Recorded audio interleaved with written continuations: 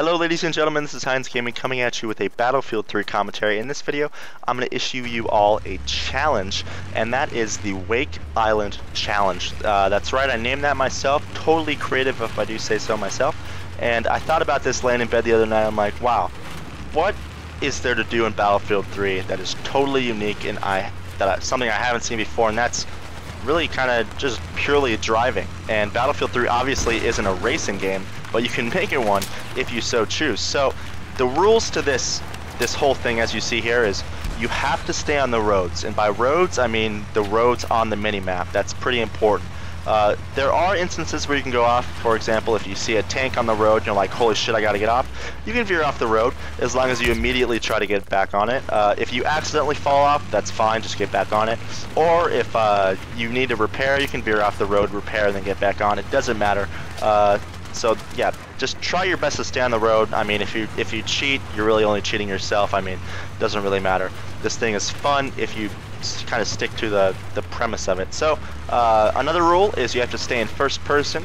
I've noticed that if you pop into third person, it's not as immersive, it's not as fun as it is in first person. Sometimes it can kind of be a clusterfuck in first person, but I find that the immersion factor and the fun factor drastically increases when you're playing in first person.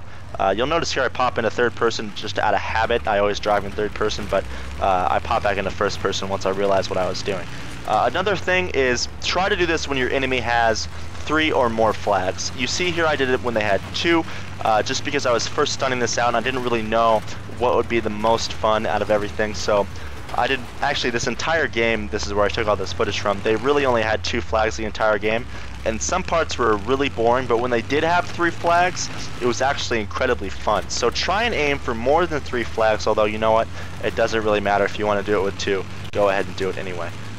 Another thing, you have to stay in your vehicle unless you're repairing. That's pretty self-explanatory.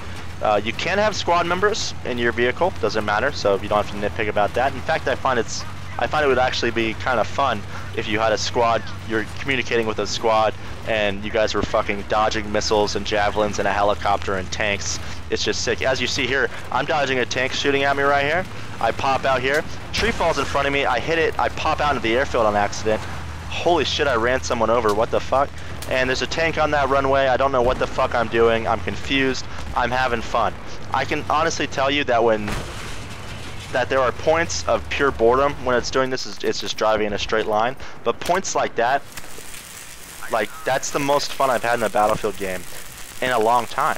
I mean, that's all I gotta say. It's just that fun, that much fun.